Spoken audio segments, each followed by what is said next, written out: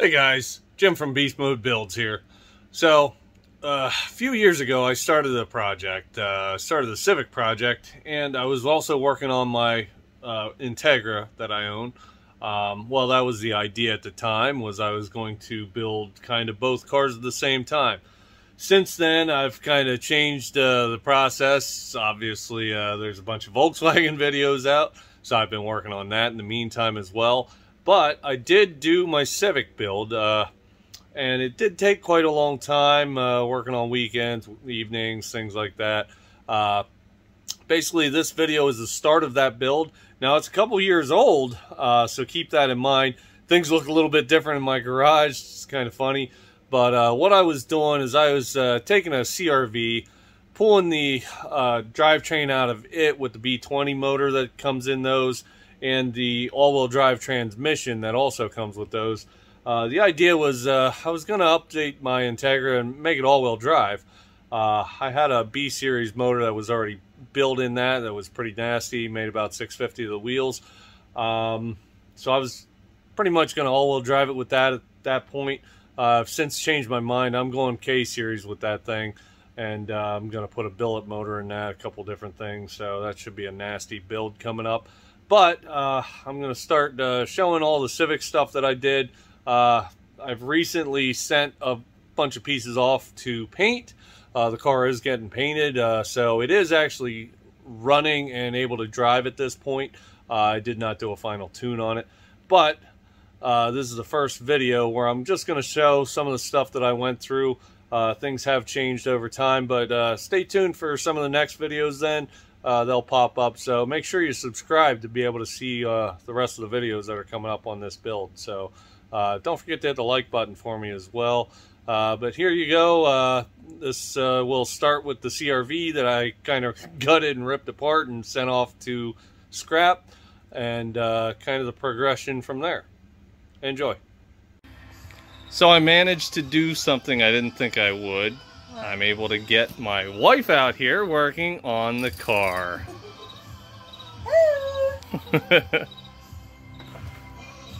Still in the process of ripping the engine out.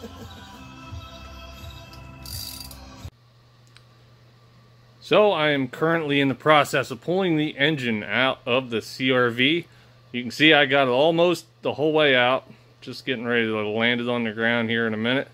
I can't film and do it at the same time, working on my own today, but still getting further along on the project.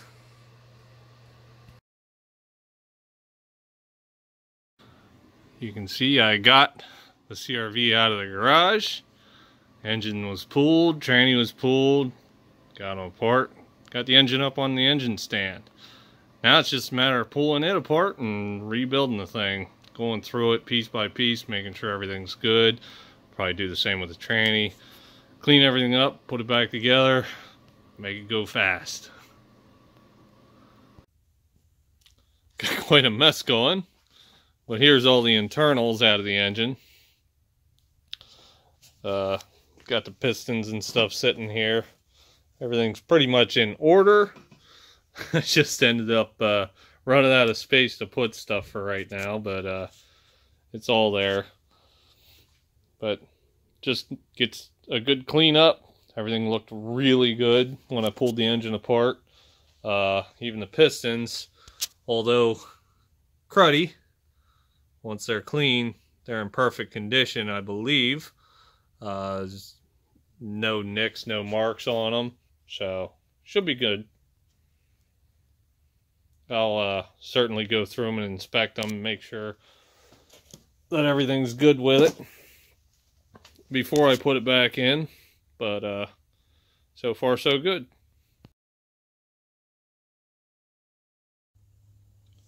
So I've got the engine out, got it all cleaned up, put a little bit of a paint job on it.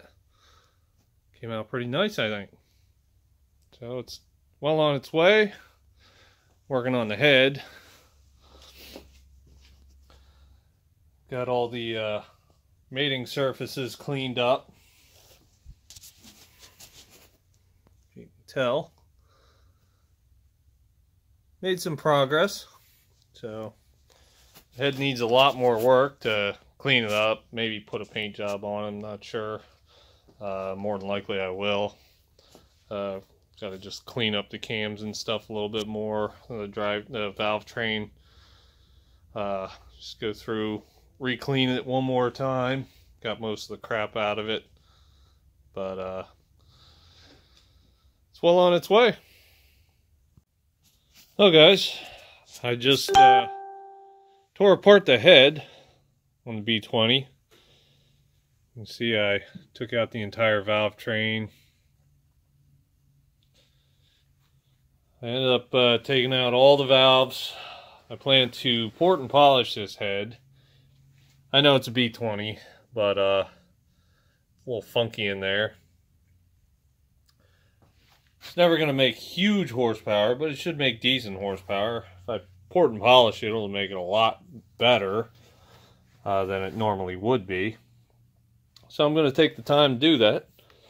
To get these valve springs out, they make these little tools like that, but unfortunately they really don't fit in a Honda head, or, well, I shouldn't say any Honda head, but some of the B-series Honda heads and different ones, they don't seem to work very good. So I quickly, I had one of these sitting around, so I quickly modified it. Just made it so this top would actually fit down over top of the retainers, and then you just squeeze the handle and it compresses the spring pretty nice. Then you can loosen it and tighten it with a little adjustment back there. Worked out pretty good, actually. I was pretty surprised how well it actually worked.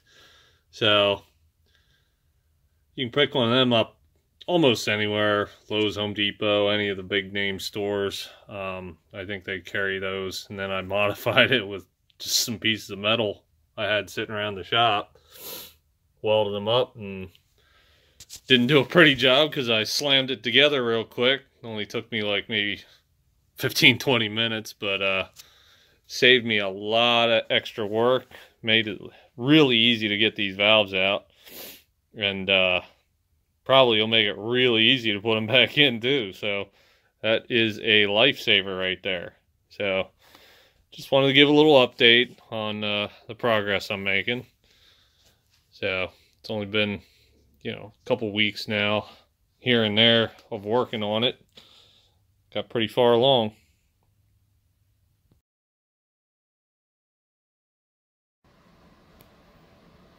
Hey guys, so I started working on the B20 head. I wasn't planning on porting and polishing this thing, but the more I thought about it, since I have the thing off and torn down anyways, I figured, what the heck, I might as well go to town a little bit on it and get it ported out and stuff.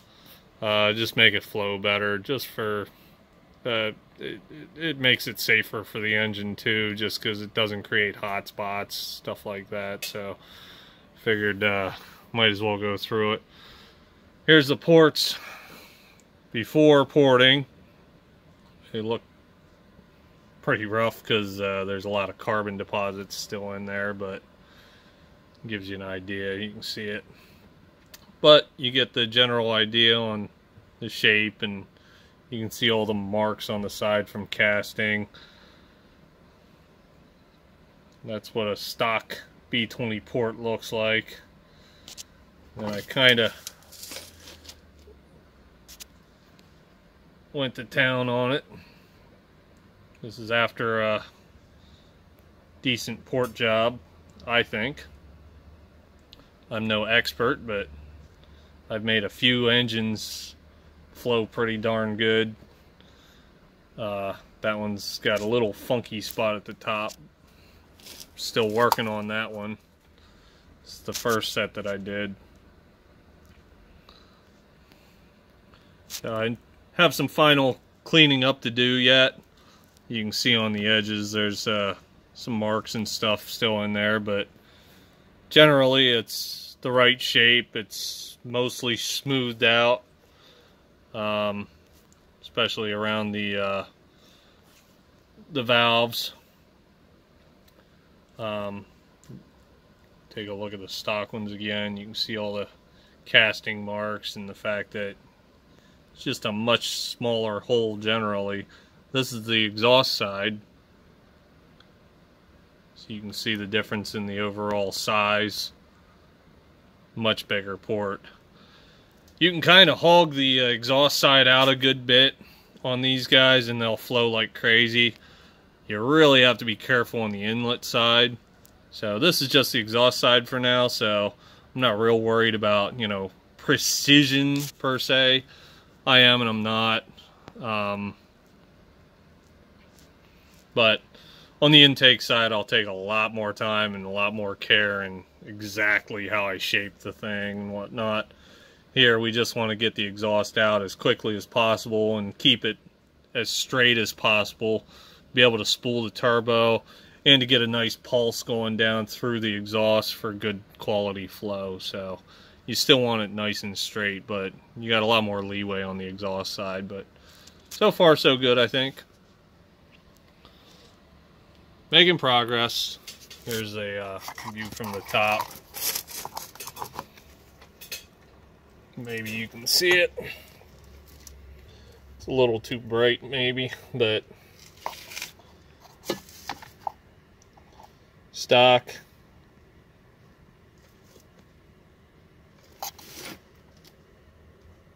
Ported.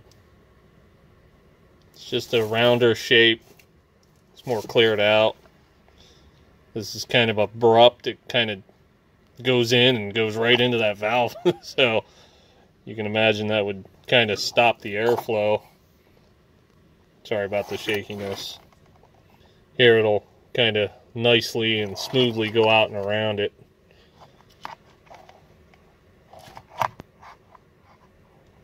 So that's the beginning. Started 2. Got 2 more to go on the exhaust, and then I'll go to the intake and show you that then. Hi guys. Alright, so I've been working on the head quite a bit, doing some more port work. Got my new header flange in. Got these little pieces that transition it from the oval to this to a round. It's kind of nice. I usually make my pipes, I just clamp them down until they actually go to that shape anyway, but figured what the hell, I'll give this a try and see if I like them or not. Has a nice little recess in there, so was kind of happy about that. I'll replace these nasty looking bolts, but wanted to bolt it down in place and be able to finish the port job. Wow, that came out bright. So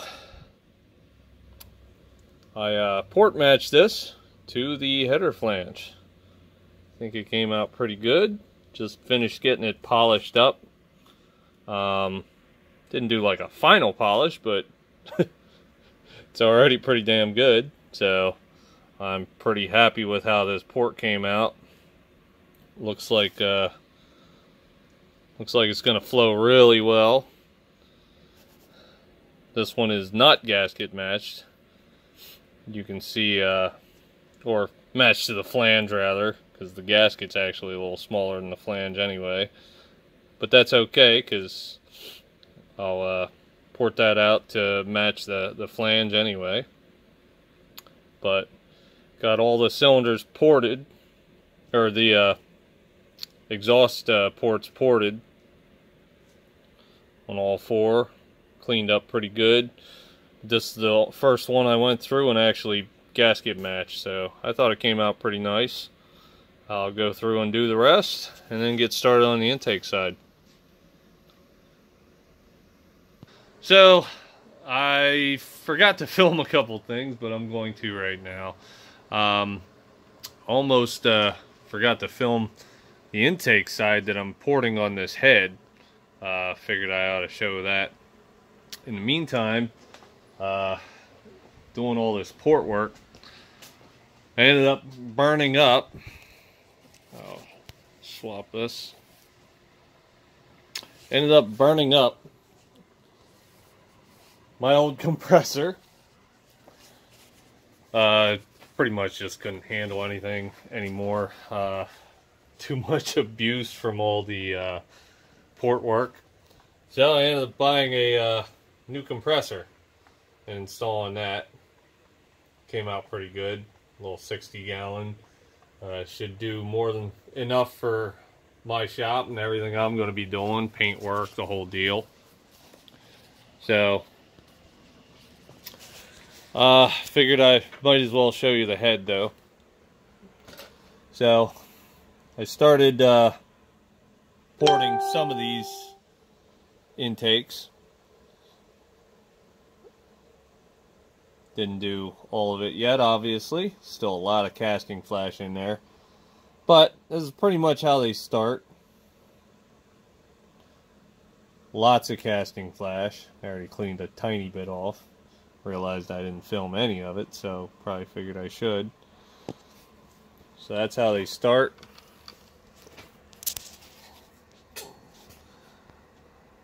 Pretty gnarly. But as far as a factory intake goes, they're pretty good to begin with. So I'll keep going and show you a little later how it comes out.